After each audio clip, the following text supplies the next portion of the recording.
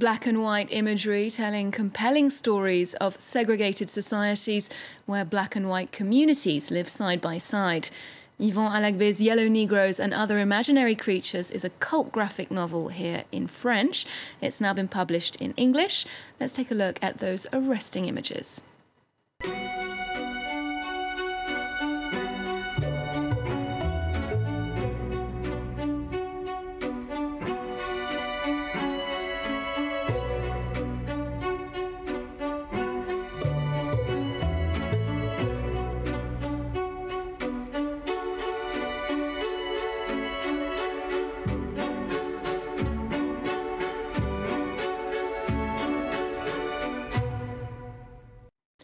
Yvan Alagbé, its author and illustrator, joins me in the studio. Thanks for being here. Thank you. Now, I wanted to ask about the title of that book, which is now in English, Yellow Negroes and Other Imaginary Creatures. Now, I think the characters in this book, Alain, Martine, Mario, seem very real to me.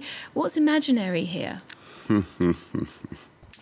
Well, the character they do exist, so it's taken from something that happened in my life. So, but I had the idea of making this story, and the title came right away with it. Yellow Negroes, that's the main story of the book, because the other imaginary creatures, it was just a way to say that there was some other stories. Now, an overarching theme in this book is the violence and alienation that is present in post-colonial societies. It's difficult to generalize here because each story is unique, each character is unique. Do you think they're dealing more with the wounds of that violence or the scars? Well, as I mentioned, this came to me in my life, and there was this situation, and I wanted to do something with it. And my art will deal with something that I don't fully understand. It's a way to explore some aspect of reality, of life, of what you have in mind. I also like the idea of making a story. You know, this story is not meant to show you like nice migrants, and I don't think like because you're a stranger or because you're a migrant, you are nicer than other person. You are just a real person, and you have some maybe nice things in you and maybe bad things also, and it's all mixed. Well, indeed, your depictions of black and mixed-race figures are a contemporary example of a long tradition of black models in works of art, something that's been rarely studied in the past. Now the Musée d'Orsay here in Paris is shining a light on the presence of black models in French art, from the Revolution to the beginning of the 20th century, featuring painters like Monet, Matisse and Géricault. Erin Agunke and Armel Kool report. Placing models often relegated to the background, up front and center. And in doing so, breathing new life into the work of some of the Western world's most well-known painters. The exhibition, Black Models from Géricault to Matisse, explores the presence of black figures in primarily French art from the late 18th to the mid-20th century. I think it's above all an exploration of history, a history that many French people don't know very well. It's a social, political, and cultural history, because we talk about paintings created by notable artists: Géricault, Manet, Delacroix, Matisse, Gauguin, Degas. They're all here. From abolitionist paintings by artists including Theodore Géricault, to paintings simply depicting France's growing black community, and even to the more exoticized representations of artists like Paul Gauguin, the diversity of the selected works reflects the differing and evolving views of black figures. The inspiration behind the exhibition, Manet's Olympia, and the generally overlooked presence of Laure, the black model also in the foreground. Both of these women are relocated from the exotic locales of Orientalist paintings, the locations of empire. The maid figure seems to be almost a colleague. She is proffering flowers, but she's not overtly serving or working or washing her employer. She instead seems to be consulting with her. The exhibition also examines the contribution of black artists to the evolving portrayal of people of color. An entire section is dedicated to the work of several Harlem Renaissance painters, some of whom undeniably influenced Henri Matisse's later works. And for the occasion, French rapper and spoken word artist Abdel Malik will stage a performance at the museum. Named after the painting Young Black Boy with a Sword, Amalik Show mixes poetry, rap, and visual arts. Black people are a part of the national community, and talking about them is to make them a part of this country's history, of this continent's history. But the black figure is also a symbolic one. It symbolizes all the people who are relegated to the periphery. Women, people in the suburbs, and those who live in disenfranchised neighborhoods, but also people who live in rural communities. The curators say they hope the Orsay show will pave the way for the stories of other lesser-known black models and artists to be told.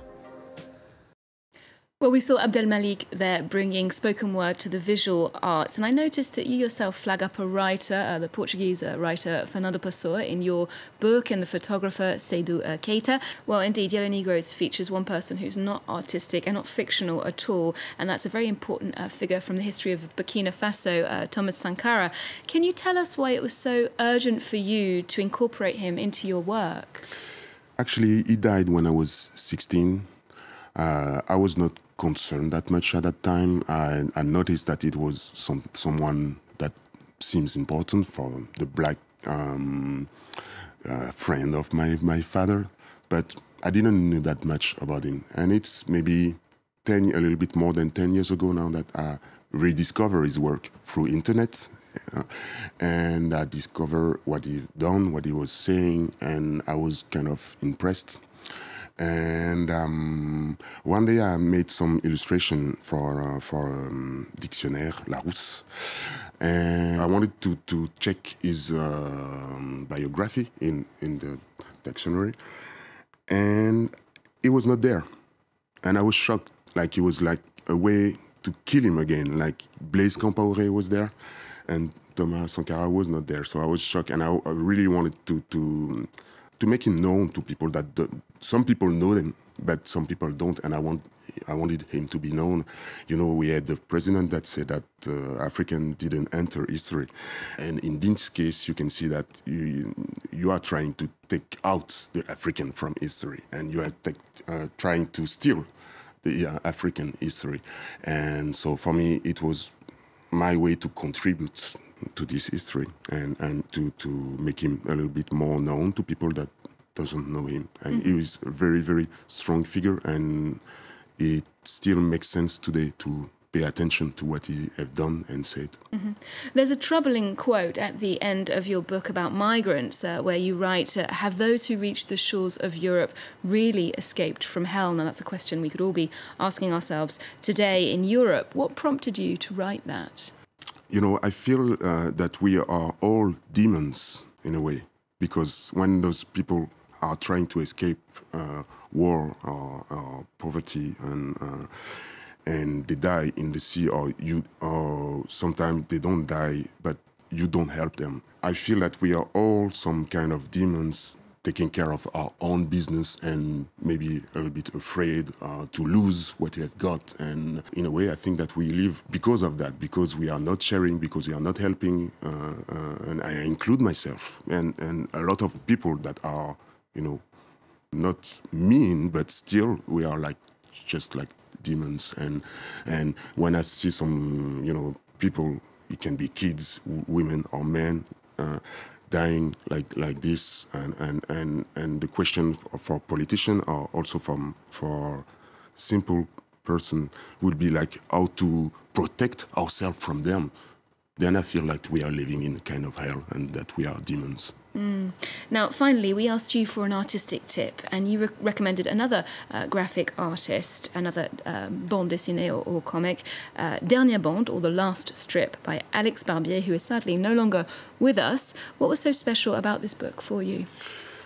Well, it's so this is the last book of Alex Barbier, but you can say that Alex Barbier did always the same book. He was like always dealing with his obsession and a very strange universe and torture universe, and but also very, very personal and moving. And he was really one of the first to make comics as a painter.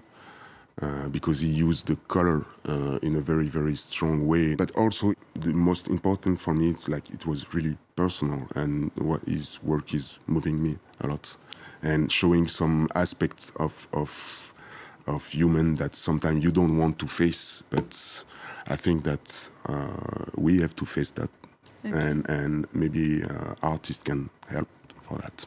And so he died at the end of January, and you know, I'm not that much into, you know, the cultural actuality, like the news, the last show, the last book, and then I think like you have to pay attention to what deserves attention, and the work of Alex Barbier does deserve attention. Indeed. Thank you so much. Thank you very much for inviting me. We'll leave you with a glimpse of Alex Barbier's work. Do remember to check out our website too, and you can keep up with us on social media. There's more news coming up on France 24 just after this.